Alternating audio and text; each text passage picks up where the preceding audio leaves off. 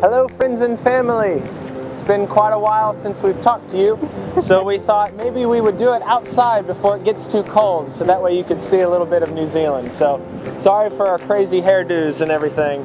Do what we can for you though. It's a better view. It is. This is some of the cliffs in Dunedin, so if you're wondering what the beach in Dunedin looks like, you're looking at it. So it's really pretty. And if you can see, there's a few surfers out there surfing, which is crazy because it is freezing cold. All year round the water is cold, but it's autumn, so. Yeah. And yeah, we're having trouble staying dry, and they're out there surfing, so Kiwis are crazy. Anyways, we have a lot of cool things to share with you. First of which is our Planes event. We held another community event, and we showed the movie Planes. For those of you who haven't seen it, it's an animated Disney movie, but it was really, really good.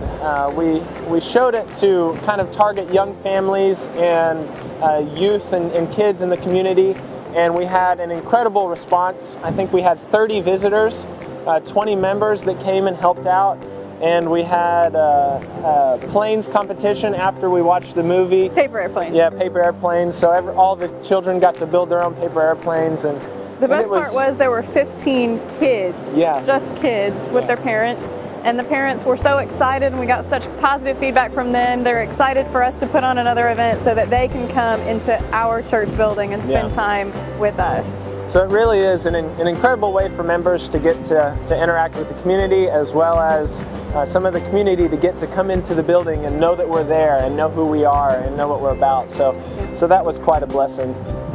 Also, the building is undergoing earthquake strengthening finally. This is really good news. All of the buildings in New Zealand, for the most part, have to go through earthquake strengthening now because of the most recent earthquakes in Christchurch and other areas throughout New Zealand. So in order to keep the buildings up to code, you have to strengthen the buildings. Costs quite a bit of money, but we have been blessed with a wonderful, wonderful engineer who is helping us out at an amazing price. Yep. Also, with the changing of seasons, everybody's been getting sick, so Aaron has been sick lately, and I've gotten to take over doing a lot of the teaching and preaching, which has been really good. So I've got to, on Sunday one time I was the Bible class teacher, the preacher, and then Liam. Song leader? Yeah, no, Liam helped me lead songs, so Aaron's son. So I felt like we did a pretty good job. Me and Liam did a pretty good job, so that was fun. Getting a lot of good teaching and preaching under my belt, and really learning how to do that and how to, what my style is, I guess. So that's been a blessing.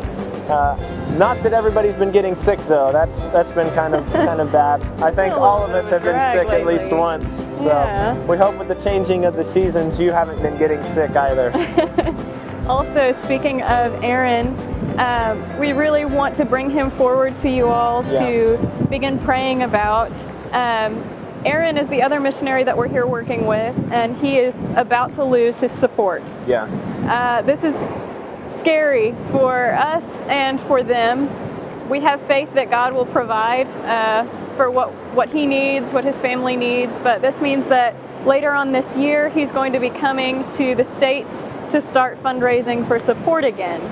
If you or anyone you know is aware of a church that is looking for a missionary to support, by all means message us, let us know, so that we can share that news with Aaron.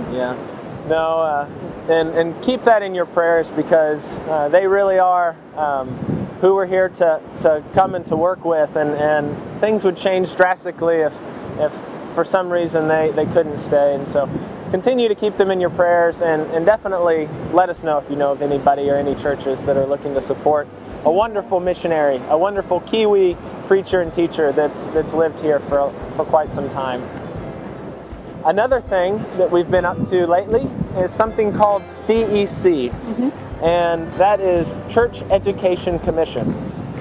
And in New Zealand, it's incredible. We found this opportunity where there's something called Bible in Schools, and they actually have people come into the schools, and for an hour a week they shut down the school and they make it a time when the kids can learn about the Bible. which is, it still blows my mind that in public school they're asking Christians to come in and teach about God to kids because there's a lot of morality issues and things like that with the youth today. And so that is an incredible opportunity and blessing, and Marissa and I are trying to take advantage of that. So we've been doing some training and some online courses and things, so that way hopefully we can both get into schools in South Dunedin and start interacting with these kids.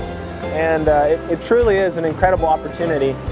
They also have a chaplaincy program where they actually ask you to be a Christian presence on the campus for a minimum of 4 hours a week. At least 4 hours a week is what they want you to be there and to be a good Christian influence. And so it's truly, God is working. He's doing a lot of cool things here in New Zealand. And so continue to pray for these organizations and us as we seek to plug into them and to get into the community and find people who are wanting to know more and who are seeking.